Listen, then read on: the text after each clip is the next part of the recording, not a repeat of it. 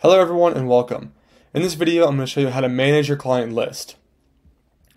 First off, you can group your clients together, and to do so you just check off that box next to the client's names, click on groups, create a new group, give it a title, and then there you go, all three of those clients are in a part of that new group.